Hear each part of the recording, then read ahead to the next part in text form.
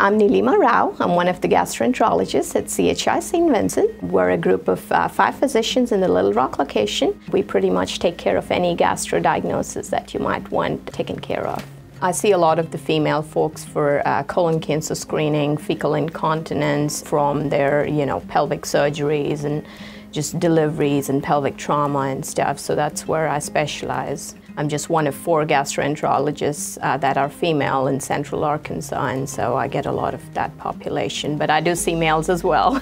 I treat each patient like I would do a family member, and I trained in India, and so we don't have a lot of testing, and so most of our diagnosis and treatment is by talking to the patient and spending a lot of time with them. That's where the trust factor comes in, and then I want to respect what they say about, because a lot of GI symptoms are pretty intimate, and so I try to spend a lot of time trying to get them to talk about it and gain that respect and trust from them.